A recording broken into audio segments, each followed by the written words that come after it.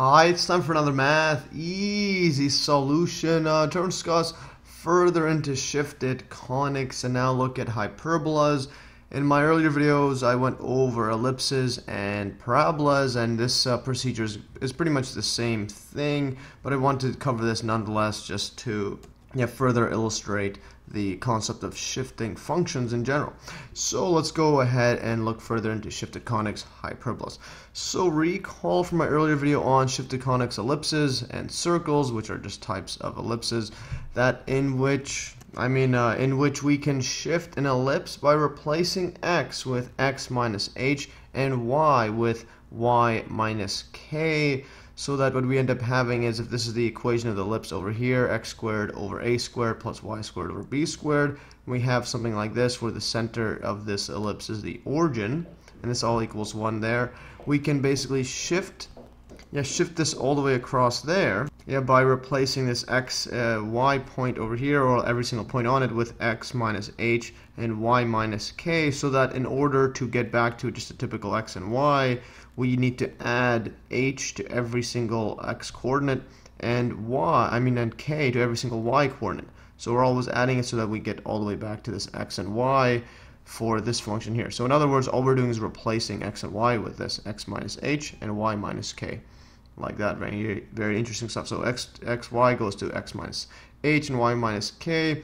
And again, this is in fact the same procedure for shifting a parabola, and you could see my earlier video on that as well, and a hyperbola, which I'll cover now.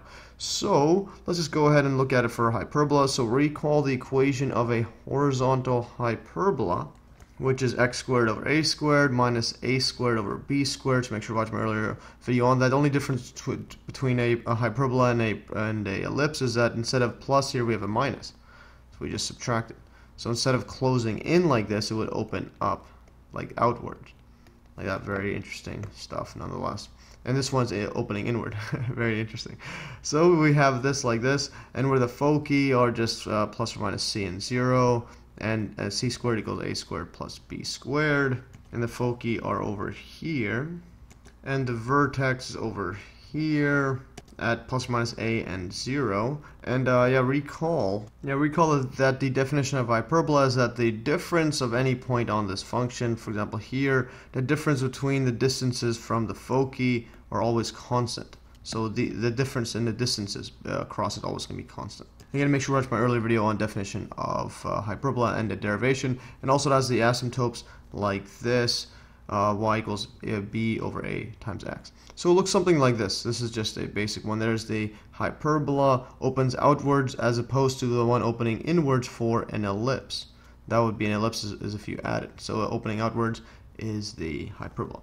So we can shift the hyperbola so that the center of the hyperbola, currently the origin in this case, over there at 0, 0, becomes the point h and k as shown below, and pretty much the same thing as the parabola and ellipse, which I covered earlier. So let's just do this again just to drive home the point of how to shift these. Let's draw x and y coordinates like this. This is the x, this is the y.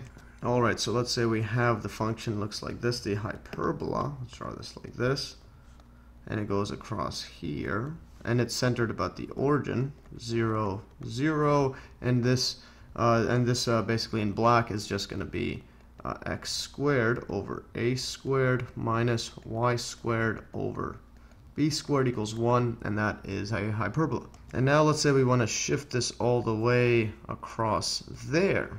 Draw this arrow a bit better, like this, and shift this over here so that the actual point's going to be here, where the center of the hyperbola is going to be at this point, and we'll call this h and k. So that's the coordinates h and k. And basically, just as in my earlier videos, the way we'll go about doing this is, well, we'll just pick a generic point here on the hyperbola, call this x and y. And now what we'll do is draw the shifted hyperbola in red on where it should be after we shift it. So if we look at it like this, it's almost as if we're creating our own axis. I'm just going to draw this all in red and dashed lines across like this. So it's as if we're creating it's basically as if we're moving the whole axis across there. and then also be centered across this part like this.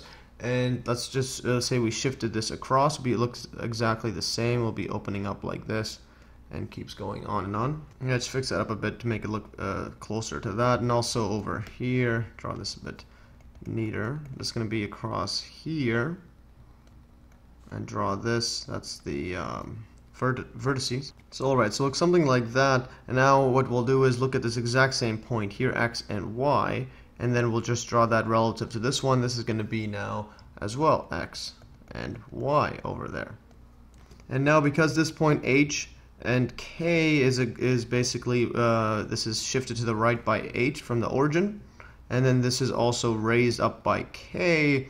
Likewise, this is all relative, so then the distance between this point and all the way across here, I'll draw this like this point all the way across here and here, this is going to be k, because from here to there is k, and then this is exactly shifted relative to this one, so that's going to be k as well. And as well, the horizontal distance from here to here, yeah, here I just fixed that up like this. So this horizontal distance is going to be h, so it's all going to be relative.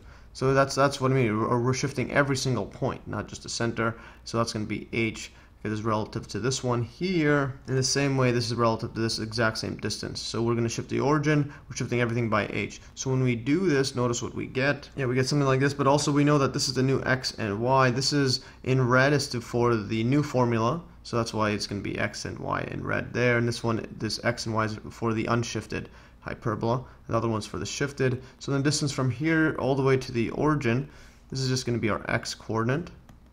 So that's our x. So then this distance from here to here, this is going to be, well, x minus this h. X minus h, like that. And likewise for the horizontal component, from here all the way across to the top there, this is going to be, well, just y.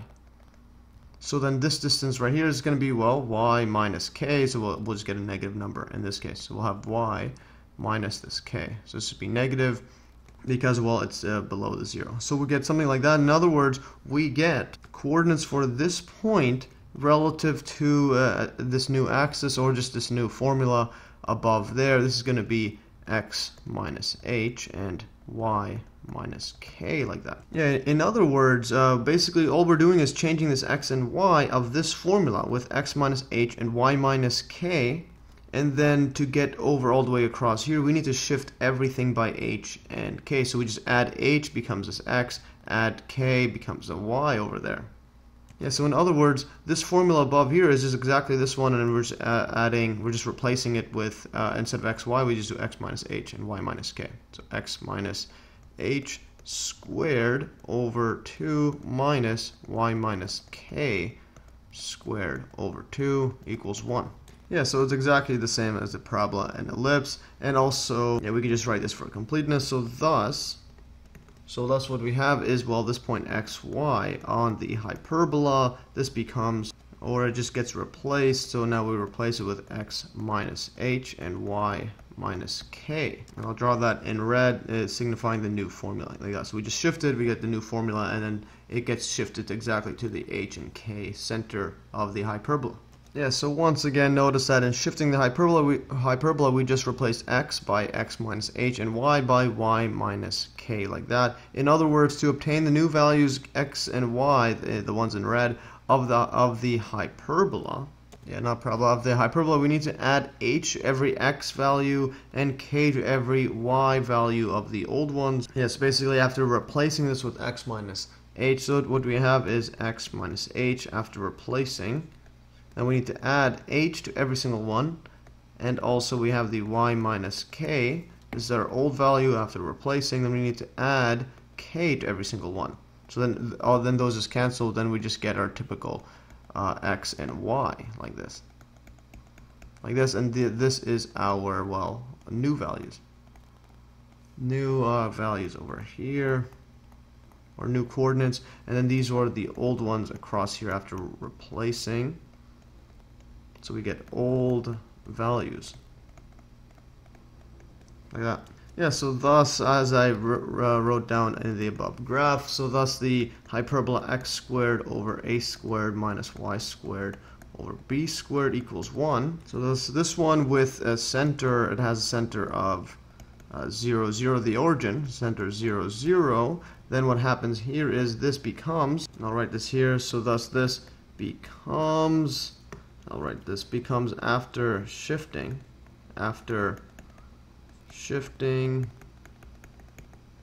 like this, and that's just replacing these. So we just had x minus h over a squared, this is squared like this, minus y minus k squared over b squared equals 1, and this has, so with center now is h and k.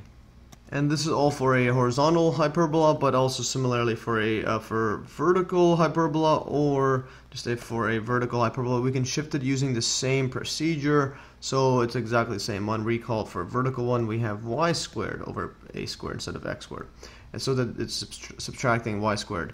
Subtracting x squared from the y squared, as opposed to this one here, y squared from the x squared. So we just replace the y's, and this is going to be x squared over b squared. And you can learn more in my earlier videos on hyperbolas.